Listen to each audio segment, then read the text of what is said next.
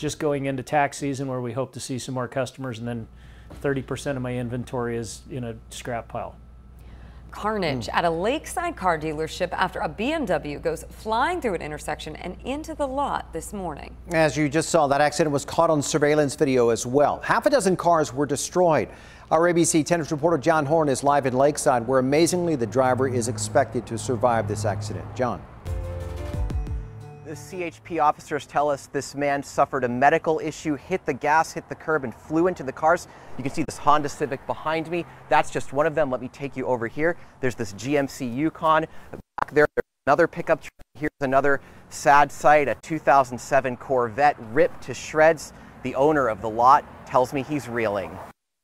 You know, the only stuff that's getting traded in, nobody wants anymore. Dan Schaffner says it's hard to find a good car these days amid a global shortage. Inventory prices are crazy. There's no cars available. But he still had a decent selection on his Lakeside lot called Revit Motors, including a couple of Corvettes, a Toyota Tundra, and a Chevy Silverado.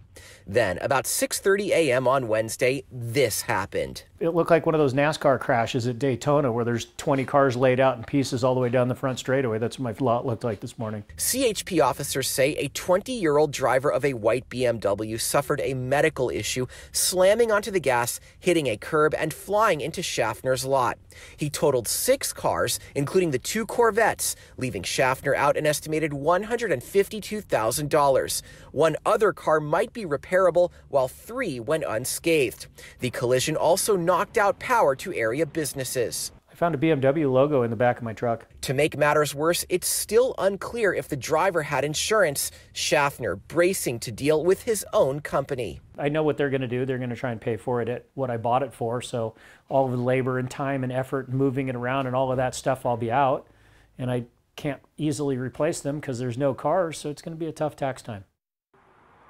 And in a moment of irony, the Carfax report for the Corvette remains on the passenger seat, covered in glass. Meanwhile, the lot still has about 20 cars intact, ready to be sold. CHP tells us that the driver was not arrested, was not suspected of being under the influence. Live in Lakeside, John Horn, ABC 10 News. What a story. All right, John, thank you.